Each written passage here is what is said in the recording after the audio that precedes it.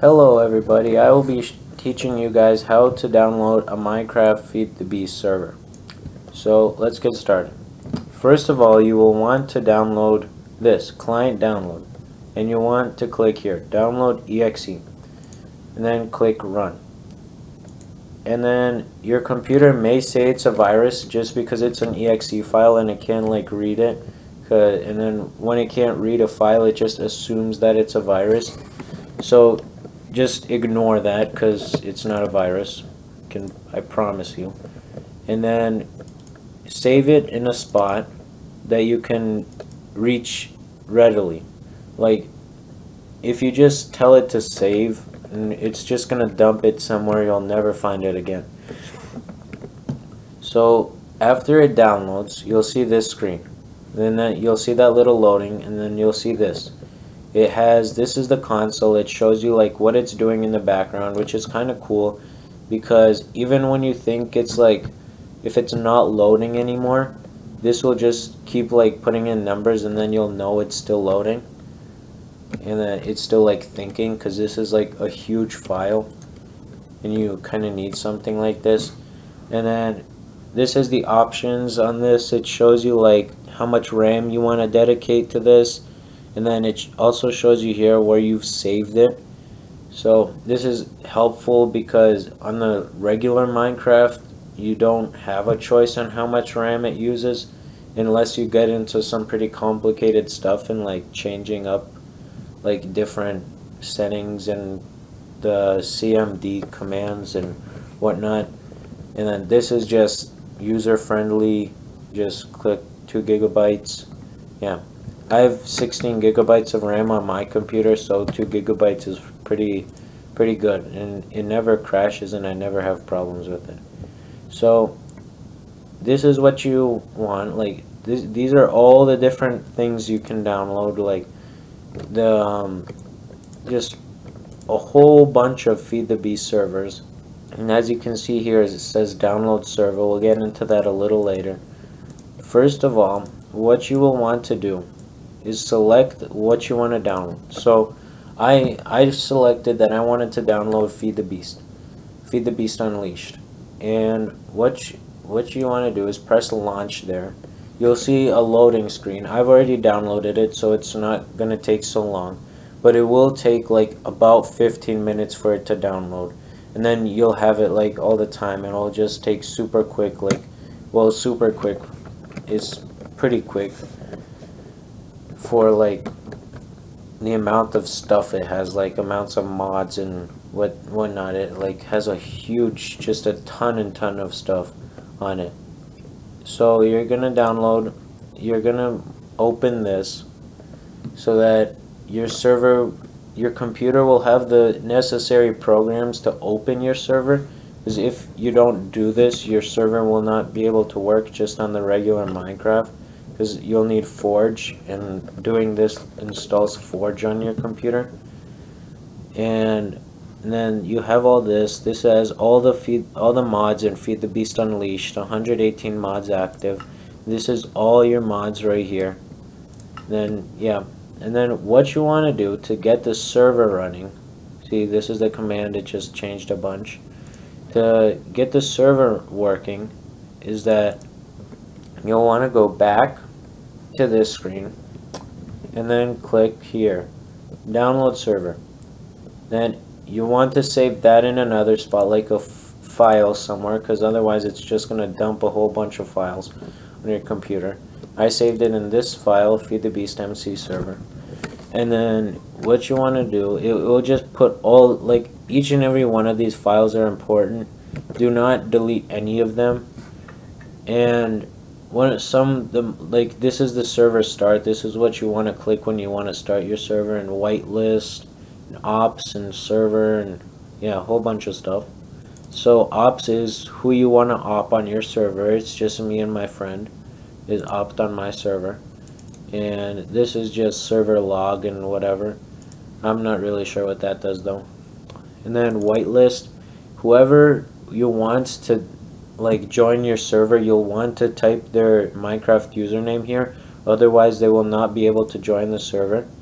And then here on here on this little notepad, you'll see this, and here there'll be blanks. Here this will be blank, the server IP, and then this will be blank. This is option. This is just your MOTD, whatever you want it to say when people like see your server. Then spawn and whatever, view distance, game mode, difficulty, and then so this will be blank. So for this server IP, you'll want to go here to CMD, the command prompt, and then type in IP config, and then you'll want to type in the IPv4 address, which is right here for me. So same thing, this is kind of like the code of the computer for the network for your one wireless router, and you'll want to type that there. And then this is their server port, and then your server port, it just like it for Minecraft, it's like by default it's 25565, but I have it as 66 because I have two servers on this network and I didn't want them to like clash with each other, so this is, I put that as 66. And then what you're gonna want to do is go on your internet and type in here on the search bar 192.168.1.1, and then this is how you access your router to do the port forwarding. So I have a Netgear router, so this is how Netgear will look like. So you want to click here, port forwarding, port triggering, and then as you can see, this is the FTB server, and then my other vanilla survival server is right here.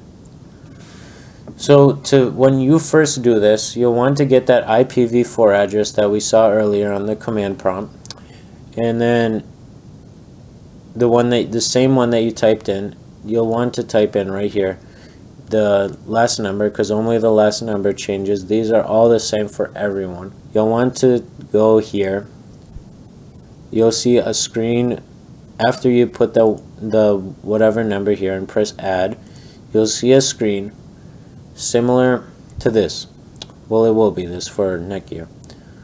And then you'll want to type in this same number that you typed in right here to here, and I believe here too. Or no, this adds automatically.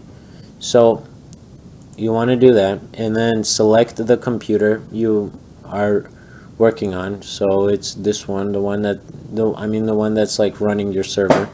Then these are all the different computers I have on my network.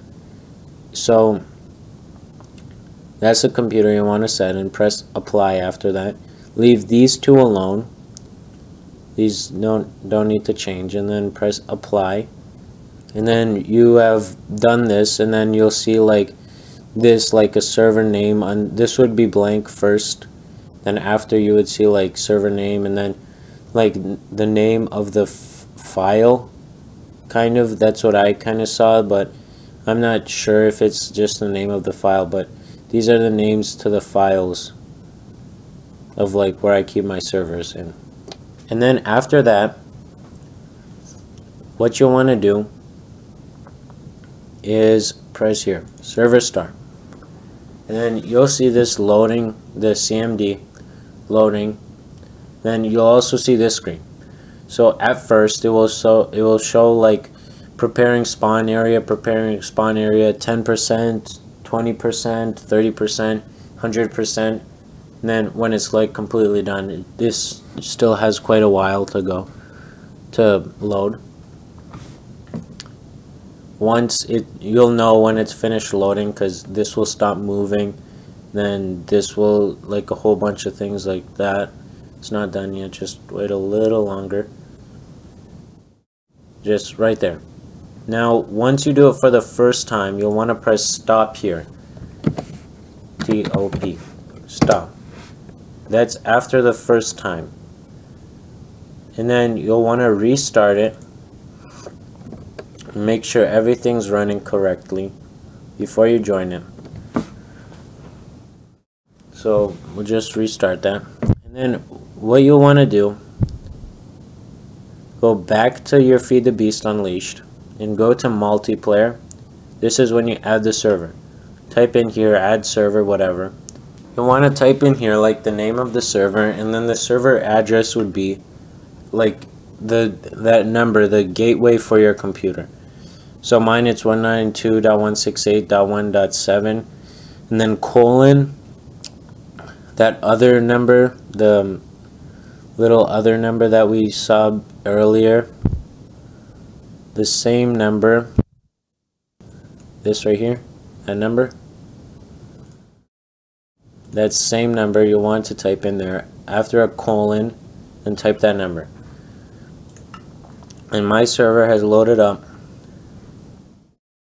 Now we can join it. So we have joined the server. And now I'll show you how your friends can join their server. Is go for them on their screen, it will look kind of like this. For their server address, they would have to type your IP address. So how you would find your IP address is type in here on Google, my IP address. It will usually be here, like on the first line on Google, it will say your public IP address is, and then a bunch of numbers. Then your friends will want to type that here, followed by colon, and this number, so that your servers, their computer knows which server on your network to connect to. So yeah, that's all you need to do on this. If you have downloaded a vanilla server, it's not much different. It's much more cooler to have a survival server instead of just a plain old vanilla server. So yeah, thanks for listening.